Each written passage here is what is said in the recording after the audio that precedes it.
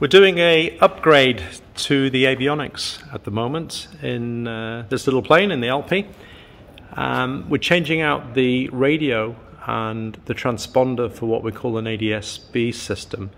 So what we had before, you can see we've got the rack removed here and the old transponder and the radio, which is also a radio with GPS. So let's start with the radio GPS. This was a Garmin 250XL and it's getting it's pretty old now, and it's been playing up, getting interference and intermittent.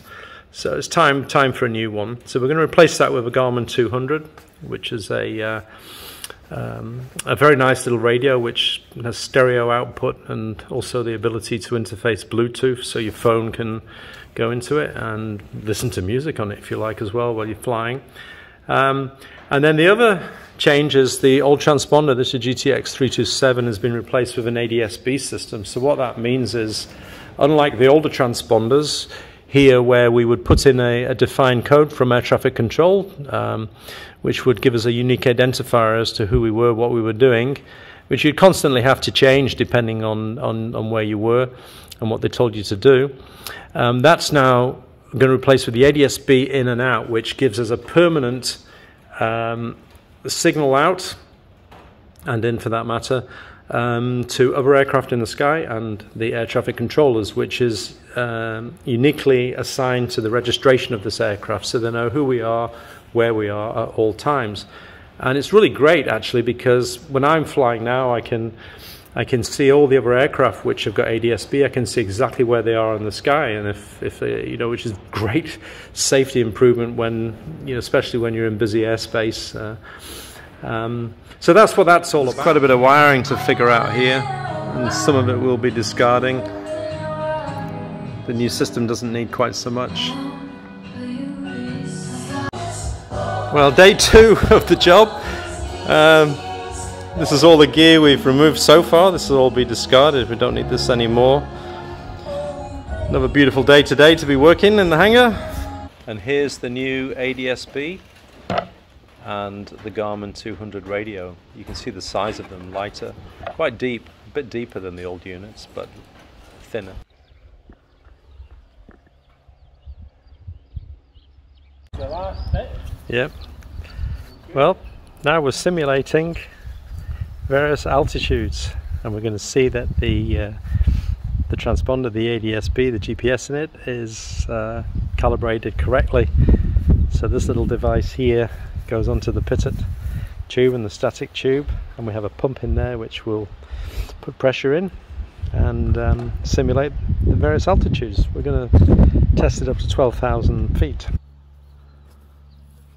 Yep, it's getting satellites now.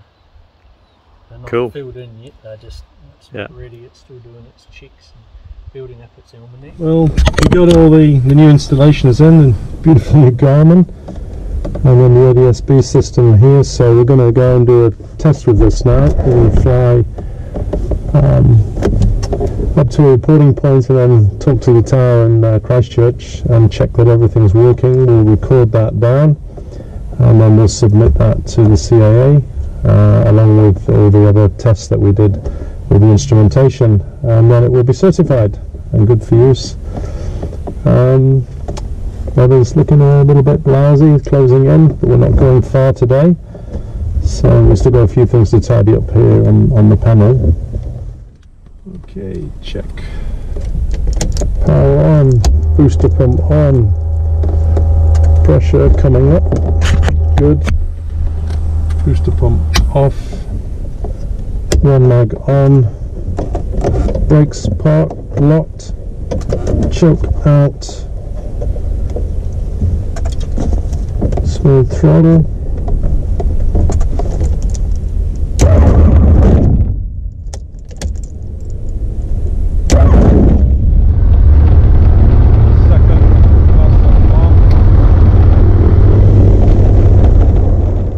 Today I've got to be particularly careful on the after start checks, because we've had the panel out and made a few changes back there. We just want to make sure that everything is working correctly, all the gauges are reading correctly, and all the control inputs are correct.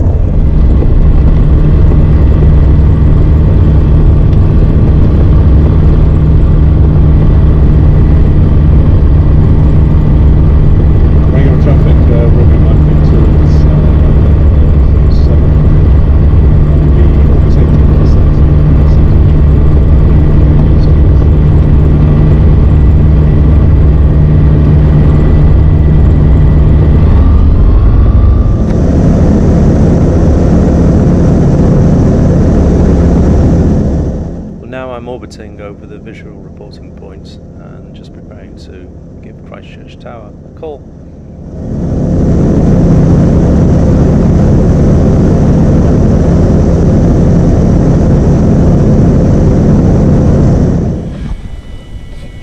Okay, back. So the test wasn't great. We called up the tower and they said that some of their equipment was not working today and they weren't able to help us in doing the check. So we'll try again tomorrow or maybe on Monday. Radio seems to be working good. There's a little bit of interference on the reception side that we just want to double check on. Maybe we need to tweak it a bit more.